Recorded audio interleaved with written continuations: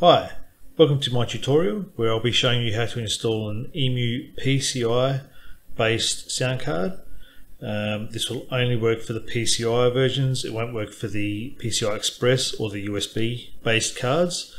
You could probably do a similar technique on the PCI Express cards if you had the appropriate drivers and modified the scripts to suit, but I don't have the hardware to test, so I couldn't tell you if it would work or not, sorry. To follow this tutorial, you'll need the drivers and the scripts, which I've linked down below. Just download them and extract them to an easy to find folder to follow along. This is based on a forum on KVR. I'll also have a link to that down below so you can follow along, and if you have any issues, there's some troubleshooting steps in there, and you could follow along and hopefully sort out any issues you might have. Alternatively, you're welcome to post any questions down below and I'll do my best to help you as well. So this is the forum where ClubHouseKey found the XFI drivers that worked, and he wrote the script to copy the appropriate files over to get everything working on your EMU card, including all the docks, input, outputs, and all your ASIO. And it'll all work in any of your doors that you have. So big props to ClubHouseKey for getting this sorted and finding the initial solution. So the first thing we need to do is to make sure that any of your old drivers are uninstalled. If you look at my computer, you'll see that I have some drivers installed, but this was the old Win8 versions, and it will definitely not work in Windows 10. If you run the patch mix software, you'll see it says I don't have the hardware and everything shows up red, so nothing will work. So the first thing we need to do is uninstall any of your old drivers. You can leave the patch mix software installed. I have included that in the files with the latest version and the latest beta drivers that you'll need as well.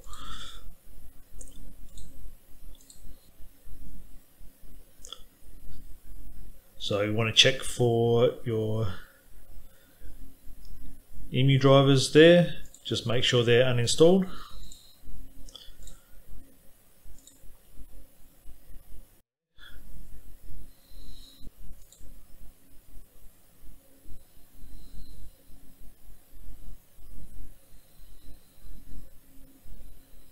And you'll need to restart your computer.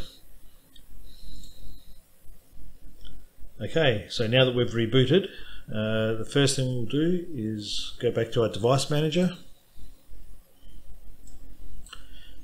You'll see the card is now just showing up as a multimedia audio controller. This is where we want to be starting from. Okay, so the first thing we need to do is go to our drivers folder that I've given you, and we want to install the version 2.3 beta driver. So just run the setup there.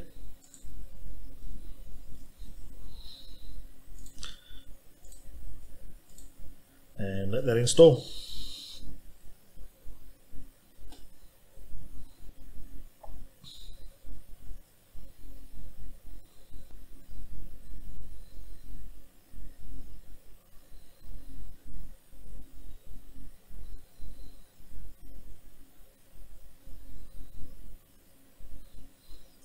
Okay, now we don't actually need to restart this time. The only reason you want to is if you want to install a driver again, it'll have a whinge. But for what we're doing now, you don't need to restart. So I'm just going no. Now you'll see that the card has shown up as an EMU card again, but it's still not working.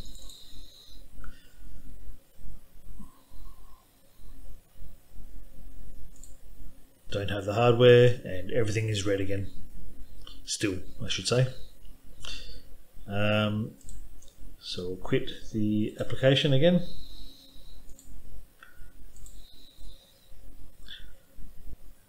So what we'll do now is just go back to the folder that has the scripts there, and we want to right click on our start menu and go to PowerShell with admin privileges.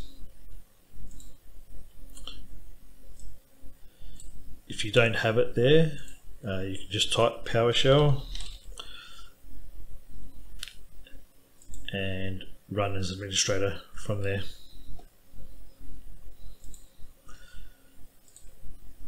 Now I'll show you what's going to happen if you try and run the script with restrictions turned on, which I think is the Windows default. So what we're going to do is first we want to go to the directory where the drivers are installed. So we'll just click here, we'll turn it into the path there, and you can just copy that and then come back to the PowerShell, type CD and then right click, and then that'll paste the path back in, press enter, and so now we're in the correct path. To run a script you type / and then the script name, so we can type EMU, and you can just hit tab and it will cycle through all the commands. So we want the driver fix command, and it won't let me run it because I have restrictions. So to get around this, there's some execution policies that we need to set. So the first thing you want to look at is what is your current execution policy status. So you'll type get execution policy -list, and you can see mine are all undefined, which I think is the Windows default settings. So to run the script, we want to make my local machine unrestricted. So you just type set execution policy -execution policy unrestricted.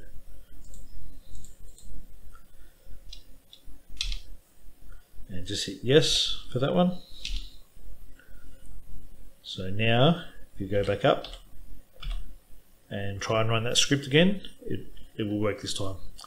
Now this script does a few things. First of all, it will disable your EMU device here. Then it will copy the files from this XFI driver into the correct location. Then it will re-enable the device. Now, if you notice that the device doesn't disable when you run this, you may need to manually come here, disable it, run the script, come back, and then enable the device. But there shouldn't be any reason why it shouldn't work. The only reason might be if your device shows up as a different name, it may not find it, and so it might not disable it. So I'll run the script now, and you'll see the device disable and the files copy. There's the device disabled. It's copying all the drivers over, and the device is re-enabled. So all going to plan, we should have a working EMU sound card. Let's give it a crack. Start our patch mix software,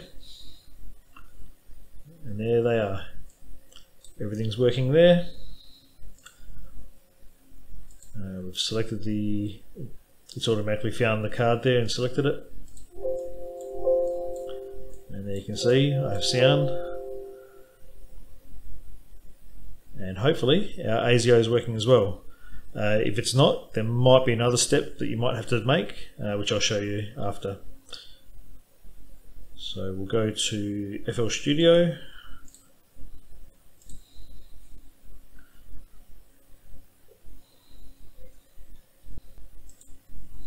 Go to our audio settings. You can see that it's using EMU ASIO. The control panel is working.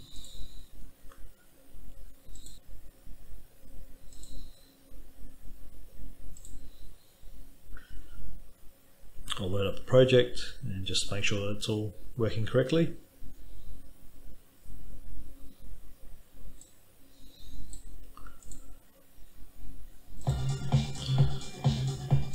There we go.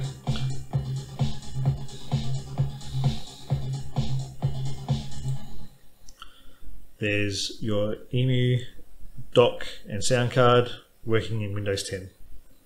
Now, if for some reason the EMU drivers didn't work, I did find that the following steps did fix that. So we'll quit the patch mix application again. We can close the PowerShell for this.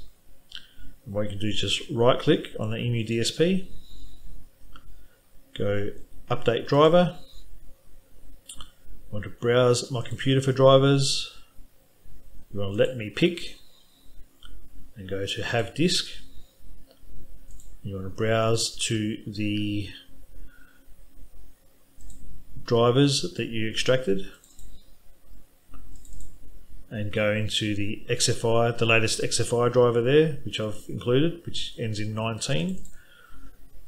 Drivers, WDM, and this is the int file that we need. It'll show up as an XFI card. That's okay, don't worry about that. Go next.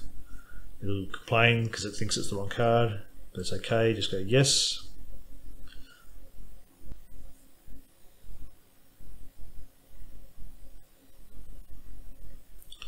And when that's finished, it will still show up as an EMU card, and I'll just confirm that my ASIO drivers are working. So we have sound.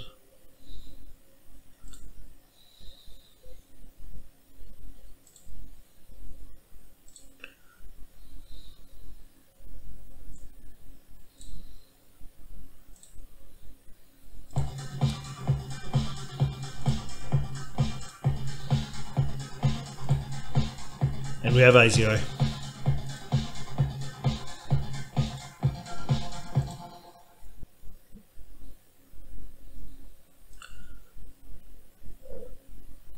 So, thanks for watching. I hope this was helpful.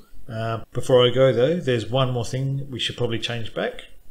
We've left our computer execution policies in a fairly unsafe mode. So what we'll do is just go back to our PowerShell and set it back to how it was originally, which was undefined.